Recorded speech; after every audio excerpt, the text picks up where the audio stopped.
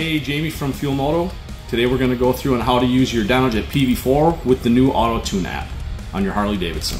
First thing you want to do is open the app from your mobile device. You want to make sure you're running the latest app.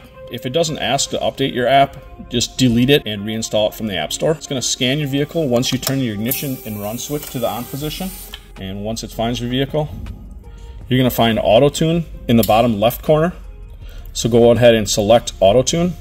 It's then going to ask you which tune you'd like to select. So just go select tune. And now it's going to bring up any tunes you have in the cloud that you'd like to choose for Auto Tune. So with this one, we're going to select this tune that I have under my tunes. So select that. And once you have verified that's the tune you want to enable for Auto Tune, go ahead and press select Auto Tune. It's going to give you 3 prompts. At the top, you have Auto Tune Basic, Auto Tune Pro, and Target Tune. Auto Tune Basic is for use with the factory O2 sensors. Auto Tune Pro is the AT Pro kit with widebands, and Target Tune will use the Target Tune kit with the wideband sensors. So this bike has stock sensors, so I'm going to go ahead and choose Auto Tune Basic and go ahead and enable.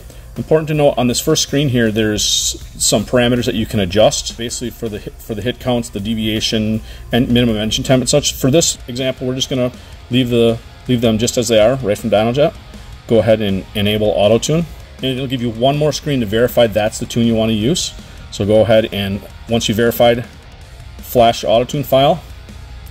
And there's one more prompt. It's going to make sure to let you know your battery needs to be fully charged, because it does take up to a minute or so depending on the year, make, and model of your bike and such. So we're going to go ahead and select yes. And at that time, it's going to transfer the tune to your PV4 and then reflash with the Auto Tune enabled file.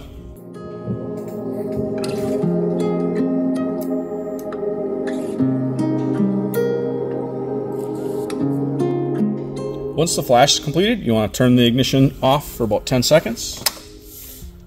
And once you turn the ignition switch back on, run switch, you are ready to start your Auto Tune sessions. We'll take you to that screen quick and show you. And note, if you're in Auto Tune mode, to generate corrections, you do need to have it back on the Auto Tune screen to bring up this histogram. Now what this histogram is going to do, it's going to show you the running area of the bike and all the hits, the hits, the averages, the percent error, and the actual VE table. And you can actually look at the front and rear cylinders live as you go. There's also gauges across the bottom for live data. And you also have some buttons on the bottom so you can change your settings for your session. You can apply, disable, or reset your corrections. You can also look at the live gauges while you go through here, or this is your main table view. But we're going to leave this on the main histogram screen for right now. And one last thing is you can also toggle between the X and Y axis for the histogram. That will basically give you between throttle position, RPM, or you can change those. What we're going to do is we're going to run this bike. We're going to take it down the road through the industrial park, put some time on it, and I'll come back and show you what the data looks like as it goes. So when you first start the bike, it will need to fill in data. You are going to see some errors at the bottom there, such as has not met engine temp, things like that. And that's going to be normal because the bike has to get up to engine temperature and other certain parameters before it's going to start building data. But once it does, it's going to build some really good corrections and fill in this histogram for the area ride, and we'll show what that looks like in just a moment. You can see as the bike's warming up, you're going to get some air across the bottom here. Invalid, sample, temp low. That's going to be normal.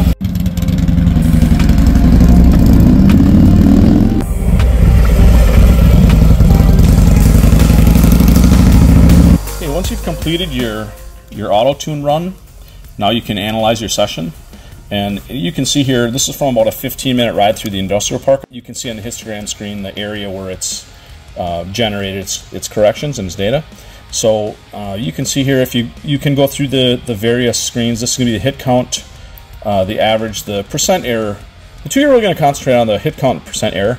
This is going to be the percent error that Auto Tune has derived from the O2 sensors versus the commanded AFR table or lambda. So you can see most of this here is right on the money. There's a couple outliers that were a little more, but most of those were in a couple percent. Same as rear is actually closer even. So a couple of cells here that it caught that may be some like transients or something it caught during transitions or decel, but for the most part, it was the tune that we were using here was really, really accurate. You can go through front and rear. Then you have your different screens you can go through there. Okay, so after you've evaluated your Auto Tune corrections, you're going to go down to Session, and you're going to give 3 options there. You can accept your corrections and apply them. You can reset them if you don't want to use them, or you can disable auto tune. This is a really important screen here. So applying your corrections is going to take what it's learned, apply them to the tune that you used for your base tune, and then generate a new tune. That in most cases are what you're going to do. And going forward, we typically say do 2 to 3 20-minute sessions, and between each session apply your corrections and apply them and start over.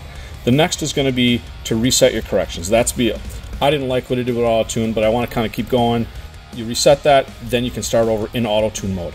And the last is going to be disable auto tune. What that does is it takes it out of auto tune mode and flashes your original tune back in that you had.